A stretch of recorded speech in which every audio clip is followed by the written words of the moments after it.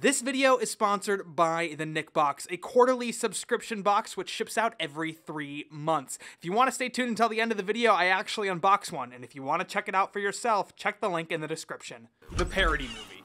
A genre capable of explicitly revealing the trends and potential problems within a genre or individual film. But usually it doesn't. Parody movies can be funny, but they need to be well thought out. Something like Young Frankenstein is funny, but it's also a loving tribute to the film it's based on, using the same kind of cameras and filming techniques as the original. A lot of great parody movies come from a place of love and respect, but it's a genre that totally cannibalized itself. The movie series and all its spin-offs and rip-offs totally killed the genre in potential respect for this kind of filmmaking. I mean, how do you make fun of the hit 2004 film Napoleon Dynamite?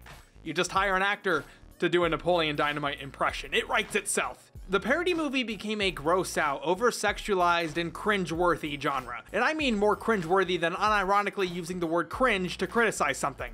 Or ironically. But there are gems in the parody genre, and I think I've rediscovered the biggest diamond of them all. That's right, Invitation to Love, the parody soap opera from Twin Peaks.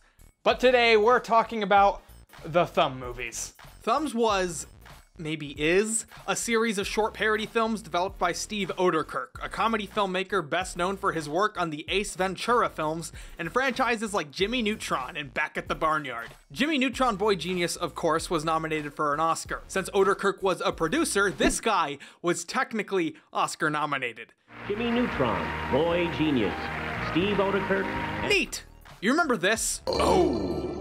That's Oedekerk's company, Oentertainment, who were the producers of Thumbs. The Thumb series is comprised of 6 films and a few shorts. It parodies a variety of classic and then modern movies. Thumb Wars, Thumbtanic, the Godthumb, Frankenthumb, the Blair Thumb, and Bat Thumb. The most famous being Thumb Wars, because it was often airing on Cartoon Network as a precursor to the Clone Wars, and other networks like UPN.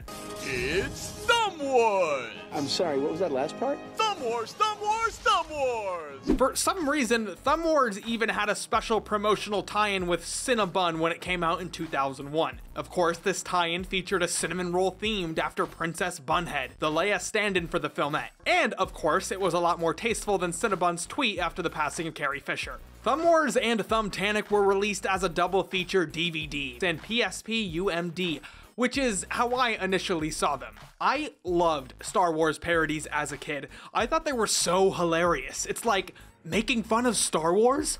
What a revolutionary idea! Movies will never be the same! And Thumb Wars was no exception. Luke, I am your mother! Thumb Wars tells the story of Luke Groundwalker, as he and a ragtag team of thumbs attempt to stop the nail side of the thumb from turning every thumb into the galaxy into a nail thumb. Fascinating. Luke is a parody of Luke with all his whiny habits, and he's introduced to the power of the thumb when he meets a would-be Obi-Wan Kenobi. I am Ooby-Doo Banooby. I have the silliest name in the galaxy. What's your middle name? Scooby-Dooby. Ooby-Doob Scooby-Dooby Banooby? Thumb Wars is the silliest thing in all the galaxy. It's not really a critique of Star Wars, but rather it's just a recount of the story told by someone who's really only seen the original Star Wars trilogy once. The kind of jokes told are very surface-level observations like, oh wow, Harrison Ford. What's the opposite of a father? A mother. And Yoda is clearly a puppet. I think that's kind of what sets it apart from other Star Wars parodies. It's not a tribute made out of loving appreciation, but it seems like the observations of an old man who doesn't really get Star Wars. However, when that surface level silliness is replaced with an attempt at a slightly edgier joke, it falls flat. And that goes for all the Thumb movies. I like edgy humor, but it has to be in a world where that's the standard. When we go from Ooby-Doo Kenobi to looking up Leia's skirt, or from a giant tarantula to a genital mutilation joke at the expense of trans folks, it just doesn't work. It's a tonal whiplash, and it's not a purposeful one. Thumb Wars is silly, and it works when it doesn't really try to be anything else. It's bizarre, but that's kind of why I like it. I mean, I didn't pick this up thinking, wow, I can't wait to get new insight on this beloved classic. And in a way, the Thumb movies are decently impressive in terms of their production value. I'm a big fan of model miniatures and love puppets in movies. A lot. Controversially, I don't really think real thumbs are used as often as they try to make it seem. They look more like thumb-themed puppets moved around by off-screen hands. I was able to find some behind-the-scenes images on an Oedekerk fan site, and it shows not every character was a thumb, and I don't even know why I'm looking this far into it. Although Thumbs calls this kind of animation thumbimation, a similar method was used before by Nickelodeon for the Kablam and All That spin-off series Action League Now. Nick called it Chuckimation. However, the Thumb movies like to go one step beyond. They combined this animation method with Synchrovox animation. Synchrovox is an animation method developed in the 1950s by Edwin Gillette. It's a cost-cutting technique which cuts out real lips and superimposes them onto mouths of cartoon characters. Shows like Clutch Cargo experimented with Synchrovox, but the method wasn't used much after a few experimental shows because of its creepy nature. Courage the Cowardly Dog used this creepiness to its benefit, however, and it regained prominence in the early 2010s from the popularity of the annoying orange. I first saw it while watching this Incredibles cartoon parody. I hated it as a kid, but I kind of love it now. It's just so odd. While Thumb Wars has become a micro-cult classic, the rest of these films are sort of a cult micro-classic. A lot of the re-uploads on YouTube rarely break 100,000 views. Oscar nominee Steve Oedekerk wanted to keep making Thumb movies past the initial 6, but the closest he got to the Thumb Matrix and World Thumb Wrestling was a short lampooning the 2008 election. The other 5 Thumb movies never quite hit the same charming level of silliness as Thumb Wars. If you were going to watch the other Thumb movies, I'd suggest Thumbtanic. It has that same kind of I'm an old guy who doesn't really get these movies energy. The scenes and moments it makes fun of are just so obvious, like I'm king of the world. I'm a dentist! Or Jack draws a naked girl. But there are moments which are just stupidly hilarious, like the tarantula climbing on the boat right before they hit the iceberg. Blair Thumb is just as silly can be. It's just a bunch of dumb teenagers going out into the woods to make a movie. So is Vic short for Victor? No, victim. My dad was bludgeoned to death. There's this moment which parodies a famous scene from the Blair Witch Project where they're all inside a tent and somebody starts banging on the tent. You never see the Blair Witch, but here you actually do see a monster. But this joke landed so hard for me as a kid, and it still does here. It's just so dumb and so unexpected, but ends up being so stupidly funny. You think it's gone?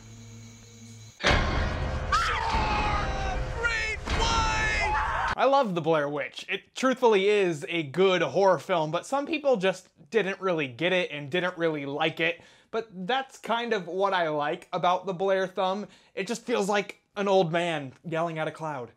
However, I think Frankenthumb, the Godthumb, and Batthumb just drops the ball. I mean, I'm not holding these other ones up to a high standard or anything, I just barely had any tiny little baby giggles from these 3. There are a few standout moments, like how they handle the horsehead scene from The Godfather, the villain's Rube Goldberg machine in the Batthumb, and this absolute gem from Frankenthumb.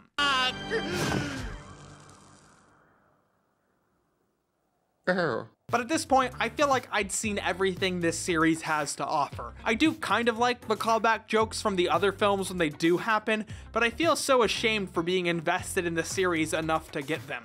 A lot of these would probably work a lot better as 3 to 7 minute shorts as opposed to half-hour specials. And I mean truly half-hour, like 30 minutes, not 22 minutes.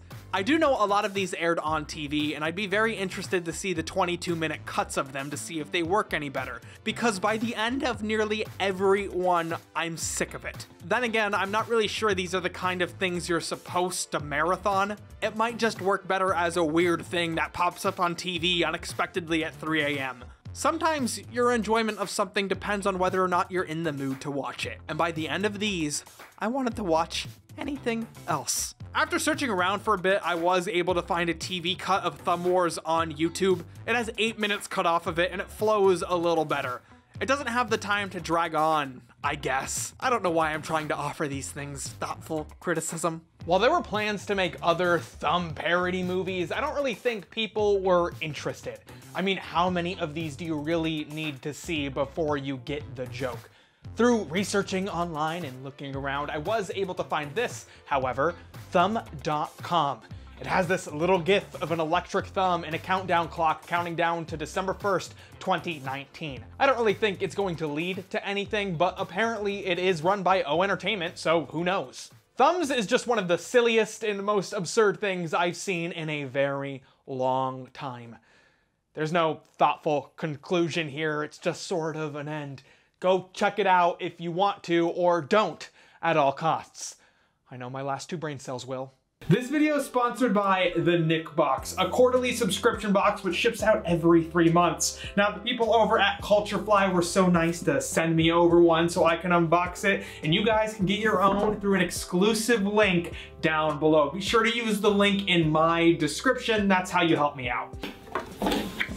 Okay, is this a vinyl figure from Real Monsters? In a video a little bit ago, I was explaining how I was watching this in October. Oh my god, this is gonna be a test right now. That's Ickis, Crumb, and Obelina. Oh, look at that. That's so cute. The next thing that I got here is a Clarissa Explains It All fanny pack.